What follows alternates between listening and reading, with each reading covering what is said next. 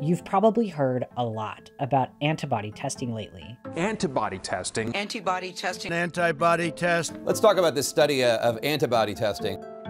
Antibody tests are meant to recognize a past infection, and people are lining up to get tested to see if they've had the coronavirus. Many tests have hit the market, but there are still questions about how accurate they all are. Even with a very good test, it's possible to test positive for antibodies even when you don't actually have them. Those tests perform better when there's a high prevalence or high incidence of disease.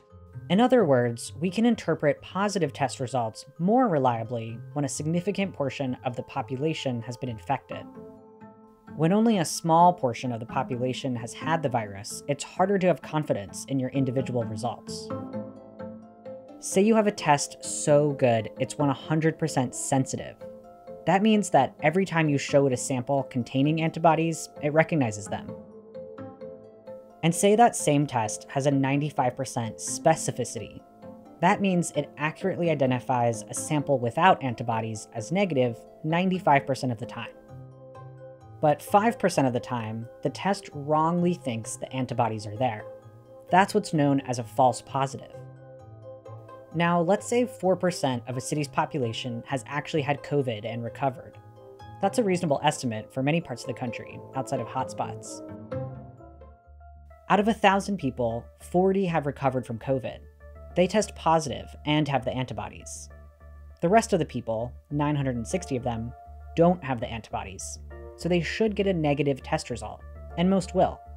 But remember, 5% of them get a false positive, meaning they get a positive test result, even though they don't have the antibodies. In this scenario, it's actually more likely your positive test is wrong than right. In other words, you're still more likely not to have the antibodies. But all 88 people think they have the antibodies. If they all go back to normal life, more than half will still be at risk of catching and spreading the coronavirus.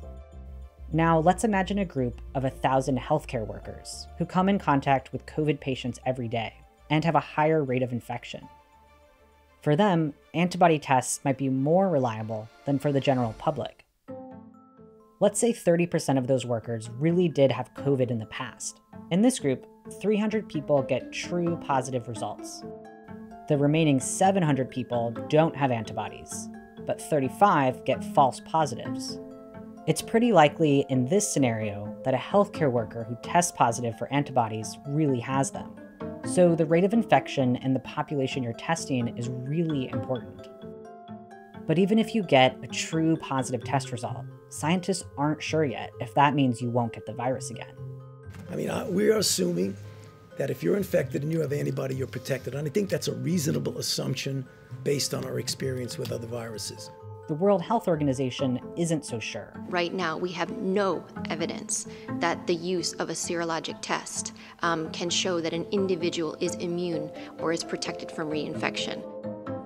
So even if you get a positive antibody test, it doesn't mean you should stop social distancing.